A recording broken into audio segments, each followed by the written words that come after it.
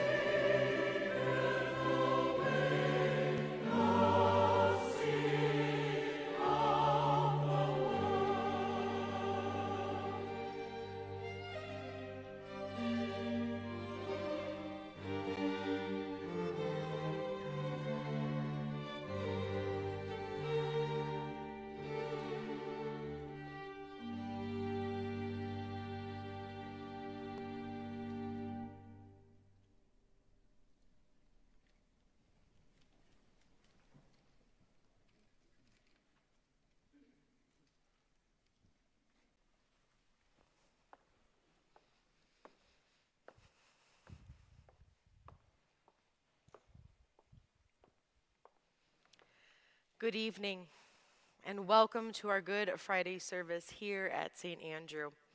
Tonight, you will have a chance to bear the cross. In a few moments, a large wooden cross will be standing here before you where you can exchange and carry it yourselves. It will remain in this spot throughout tonight's service, and at any point, you, your whole family, or any combination are invited to come and hold it. Simply rise from your seats informally and relieve the person already holding it by tapping them on the shoulder. 3 or 4 people or more can do this at one time. And please face forward at the front as you hold it up and trust that another person will come and replace you.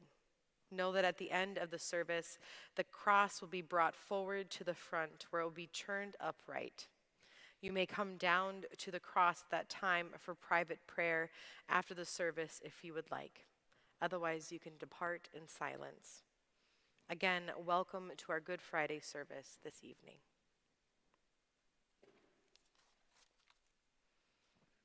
Please stand as you are able for confession and forgiveness.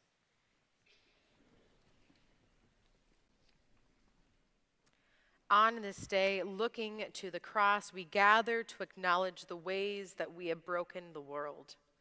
Ways of isolation, selfishness, and hoarding. Ways of fear and hunger for influence. Ways of self-doubt, ways of sin. We gather to acknowledge the ways that the world has broken us. Ways of division and might makes right.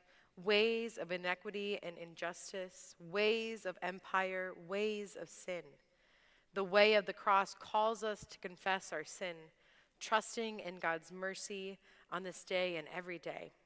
Let us confess our sin to God, who is faithful and just, full of mercy and abounding in steadfast love.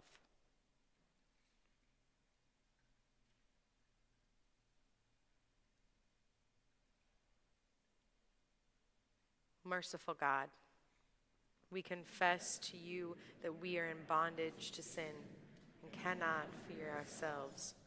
We are broken by the world, and in our fear and isolation, we continue to fracture our relationships, our homes, and in your world. Forgive our sin, the things we have done, and the things we have left undone. Receive us in our vulnerability by the love of Christ. Amen. The way of the cross is the way of the broken. In our vulnerability, Christ is broken. In our fear, Christ is broken. In our anguish and despair, Christ is broken. With the sign of the cross and the name of Jesus Christ, we are forgiven.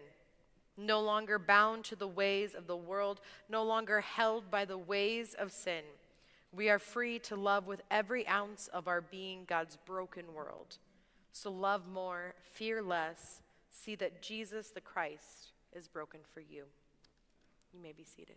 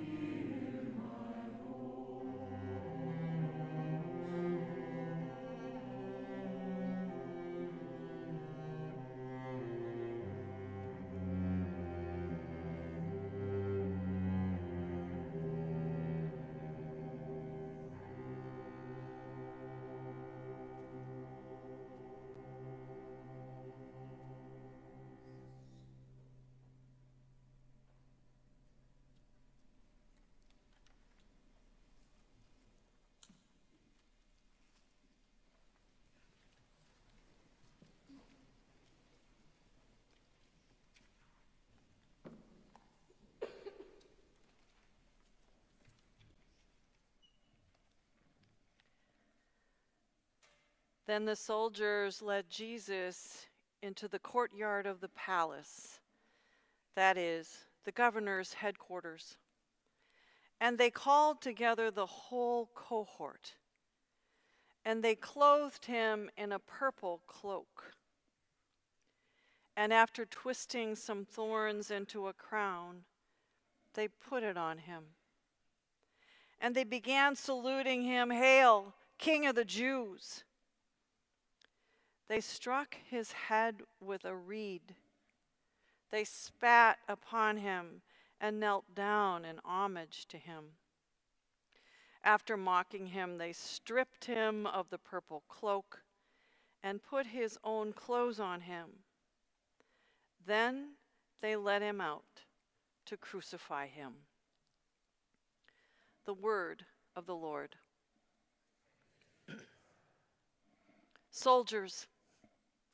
Yes, soldiers. By the time they arrived in the courtyard of the palace of the governor, there were 480 more of them. Soldiers, military, were leading a quiet man, a silent man, to death. His name? Jesus. Jesus, Savior, Messiah, Son of God. But to the crowds that day, a taunting, a mocking King of the Jews. The scene is raw, it's exposed, it's unflinching. Hundreds of soldiers and Jesus. Just a verse before, the crowds had shouted, "Crucify him, crucify him." And now this, and we cry out this night, "Jesus, Jesus, say something. Say anything. Do something." We watch, horrified and helpless, as the soldiers strip him, twist thorns into a crown, and dress him in a purple cloak. They salute him, "Hail, King of the Jews." And they strike his head. They spit on him and kneel before this king, mocking him. And Jesus is quiet in a deafening sort of way. They strip him again. Now dressed in the clothes of his trial, they lead him out to crucify him. There's still no cross, no mercy, no sound, but of spitting and taunts and the cruel beating of the Son of God. What had he done? This man, soon to die, had fed 5,000 hungry people and then 4,000 more. He had healed and cast out demons. A leper had been freed of his disease. The deaf could hear. The blind could see. Those possessed released. And yet the crowds cried out, "Crucify him." And the soldiers, so many of them, led him to his death. Jesus, say something. Do something. 3 days a week, I am at the Midway Y in St. Paul.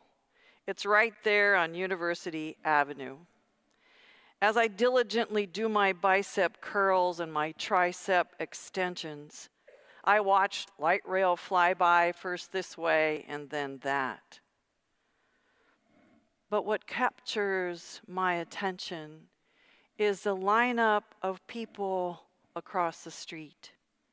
Sometimes that line stretches all around the block. They are some of the city's hungry, your neighbors and mine. Over the past months, I watched the building be repurposed. It's now flashy, bright orange and blue, yellow and red. But it's simply a backdrop to the people bundled in blankets and coats, some just shivering, some with carts, boots on, waiting. And I think about this quiet, speechless Jesus, And I peek to the end of the story when the women come quietly too with spices and discover that the stone has been rolled away, their Jesus gone, and the announcement still echoes around the world, he's not here. Go and tell, he's already ahead of you. Even now, this Jesus has gone ahead of us, bearing the scars of a crown of thorns, the wounds of beating, the emotional scars of mocking, the spitting. But this one has gone ahead of us and is there in that line on University Avenue and carries our wounds, our demons and scars, yours and mine, quietly leading us into a world full of resurrection. Oh, make me thine forever. Let me never, never outlive my love for thee. But now, we must be off to the cross.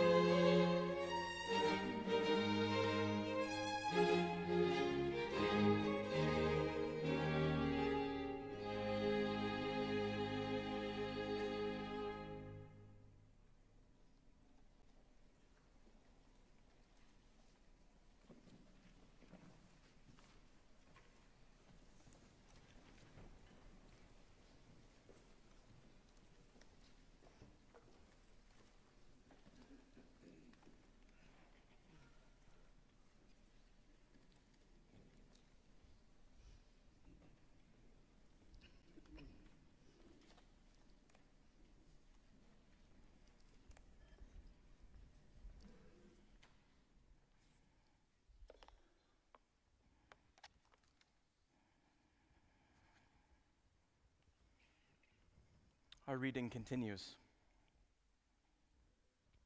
They compelled a passerby who was coming in from the country to carry his cross. It was Simon of Cyrene, the father of Alexander and Rufus. Then they brought Jesus to the place called Golgotha, which means the place of the skull. And they offered him wine mixed with myrrh, but he did not take it. And they crucified him and divided his clothes among them, casting lots to decide what each should take. It was 9 o'clock in the morning when they crucified him. The inscription of the charge against him read, "The King of the Jews." And with him they crucified 2 bandits, one on his right and one on his left. Those who passed by derided him, shaking their heads and saying, "Aha! You who would destroy the temple and build it in 3 days? Save yourself and come down from the cross." In the same way, the chief priests, along with the scribes, were also mocking him among themselves and saying, "He saved others. He cannot save himself. Let the Messiah, the King of Israel, come down from the cross now, so that we may see and believe." Those who were crucified with him also taunted him. The word of the Lord. Thanks be to God. Have you ever seen a child openly mocked, bullied, abused, taunted? The soldiers, of course, mocked him. They put purple cloth, the sign of royalty. They said, "Hail, King of the Jews," a greeting left only for Caesar himself. They put a crown on his head, a crown of thorns. They beat him. They spat on him. They knelt down before him in some absurd performance and left a sign that read, "King of the Jews." Have you ever seen a child openly mocked, bullied, abused, taunted? The soldiers walked him to the cross, a punishment that was uncommon in the Roman world, reserved only for those who were enemies of the state. They hung him on the cross, with one on each side. Have you ever seen a child openly mocked, abused, bullied, taunted? The passers-by next, those who were going along in their daily lives. Perhaps they heard all of the parade the previous week. Perhaps they had heard of the stories that Jesus had told. Perhaps they had heard of the miracles. But on this day, they walked by. "Aha! You who would destroy the temple, this home of God among us, the place where our people reside, the center of our culture, the center of our lives, you would tear it down and build it in 3 days?"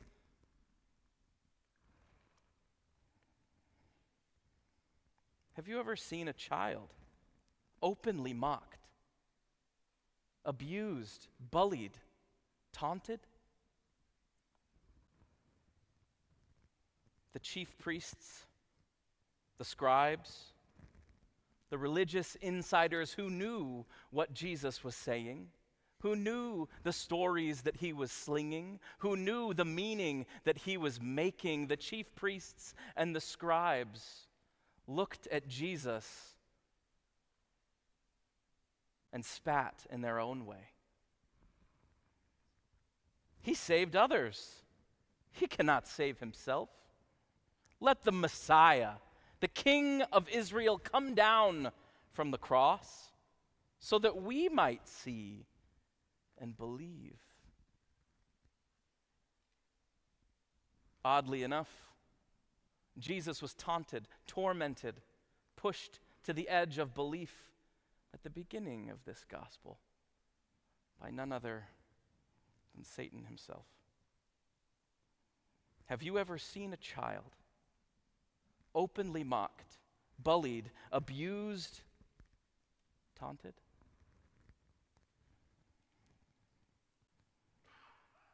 Even those on his left and on his right, hanging with their last remaining breath. Use their last ounce of energy, their final pulse on this earth, to taunt him. Have you ever seen a child openly mocked, abused, bullied, taunted?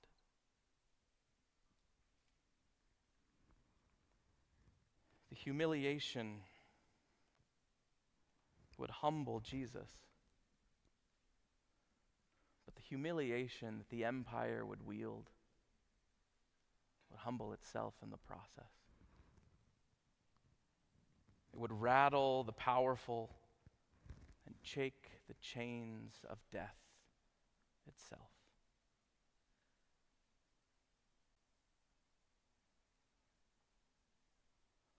Have you ever seen a child openly mocked, abused, bullied, tormented? What did you do?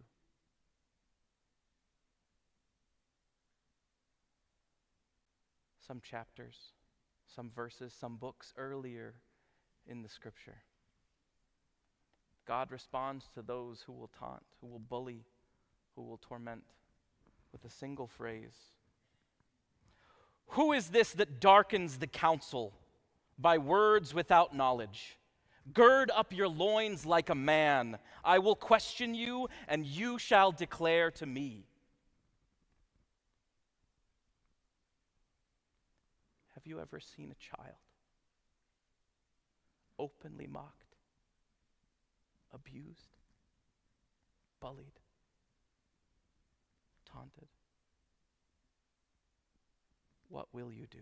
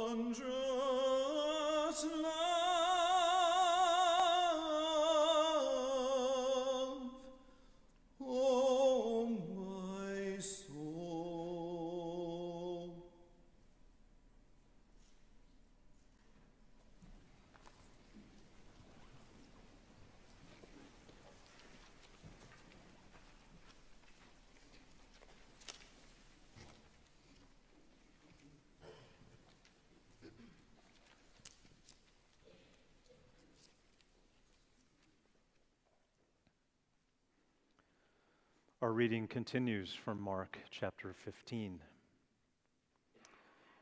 When it was noon, darkness came over the whole land until 3 p.m. At 3 o'clock, Jesus cried out with a loud voice, Eloi, Eloi, lema sabachthani, which means, my God, why have you forsaken me? When some of the bystanders heard it, they said, listen, he is calling for Elijah. When some of the bystanders heard it, someone ran and filled a sponge with sour wine, put it on a stick, and gave it to him to drink, saying, wait, let us see whether Elijah will come to take him down. Then Jesus gave a loud cry and breathed his last, and the curtain of the temple was torn in two from top to bottom. Now when the centurion who stood facing him saw that in this way he had breathed his last, he said, truly, this man was God's Son. There were also women looking on from a distance. Among them were Mary Magdalene and Mary, the mother of James, the younger, and of Joseph, and Salome. These used to follow him and provided for him when he was in the Galilee, and there were many other women who had come up with him to Jerusalem. The word of the Lord. Thanks be to God.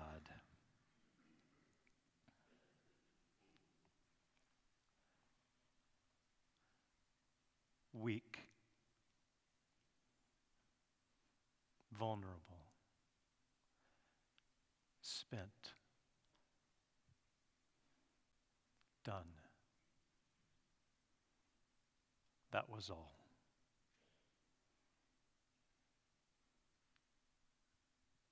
That was all Jesus had to say or do.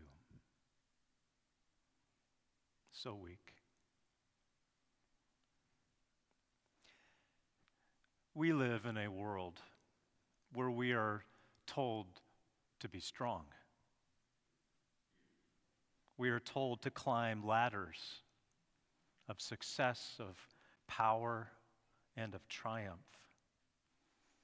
We are told to aim for the stars, and maybe you'll hit the moon.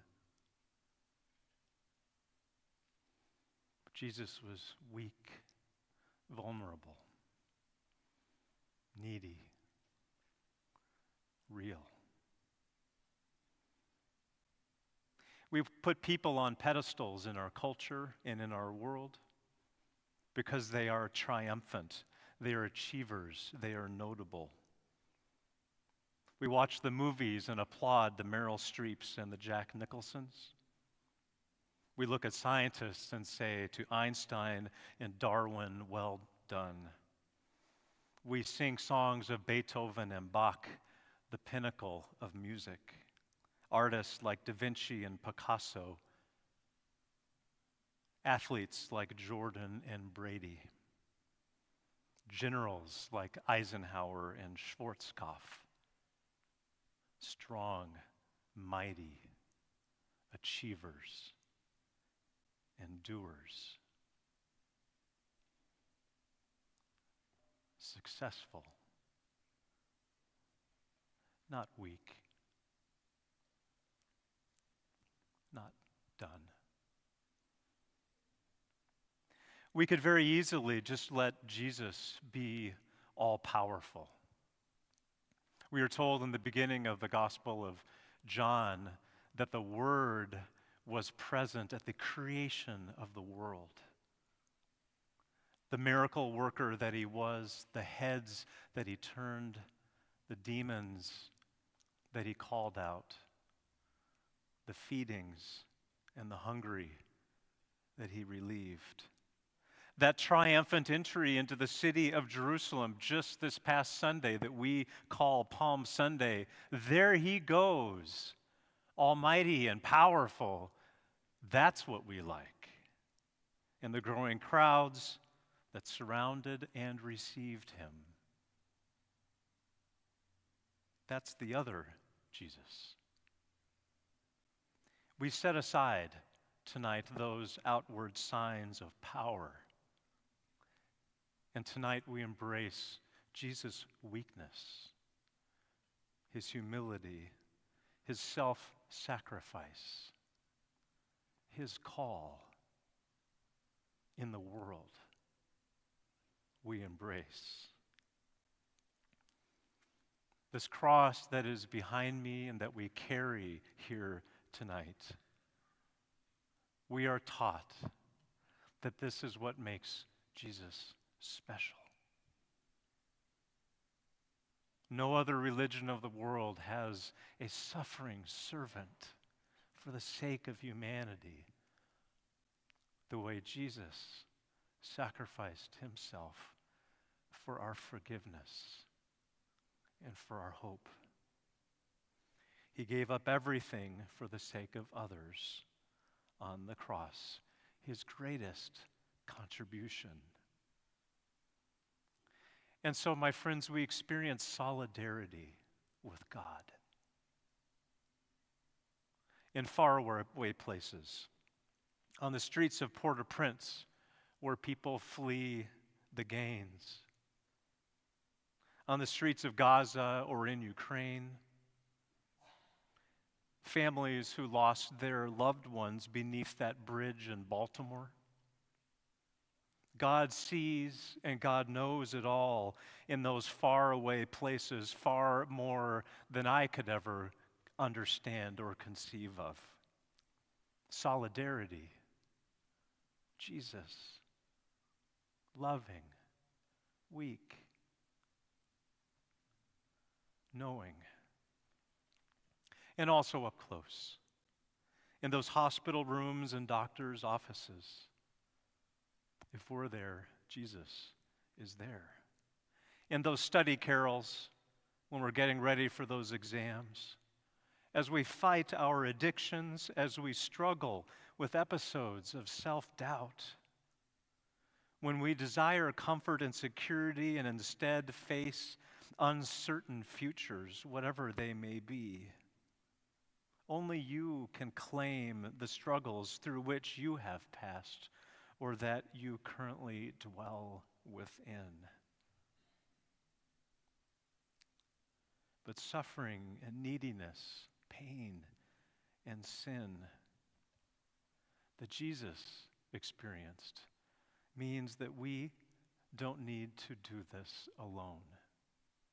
Our God, the Son of God, our Savior, Jesus, comes alongside. It is what makes this day good, as hard as it is. We conclude our service today with the Lord's Prayer that we whisper humbly, reverently, as we gather here in the sadness and in the amazement of how God could come alongside me and you. We depart in silence to make our way into the darkness of the night. It's hard not to talk to our friends as we leave the sanctuary. But Jesus is in the tomb. He loves us, he cares for us, and he accompanies us in our darknesses.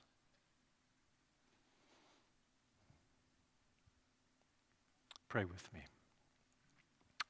Come, Lord Jesus, walk with us, share with us, take us by the hand, and lead us to life in you. Amen.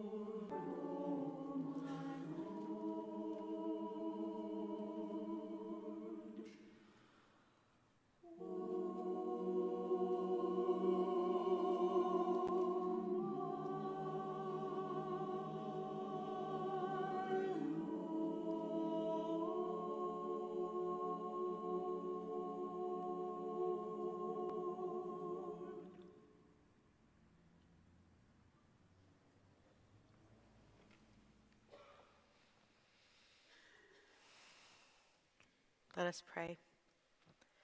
Merciful God, your Son was lifted up on the cross to draw all people to himself. Grant that we who have been born out of his wounded side may at all times find mercy in him. Jesus Christ, our Savior and Lord, who lives and reigns with you and the Holy Spirit, one God, now and forever. Amen.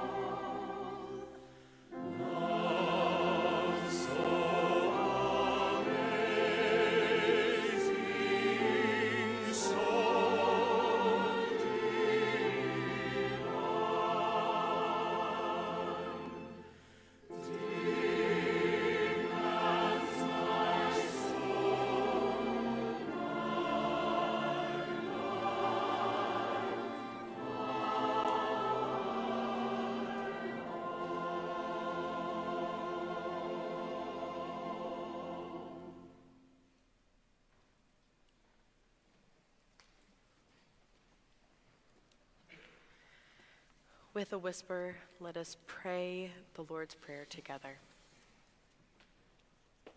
Our Father,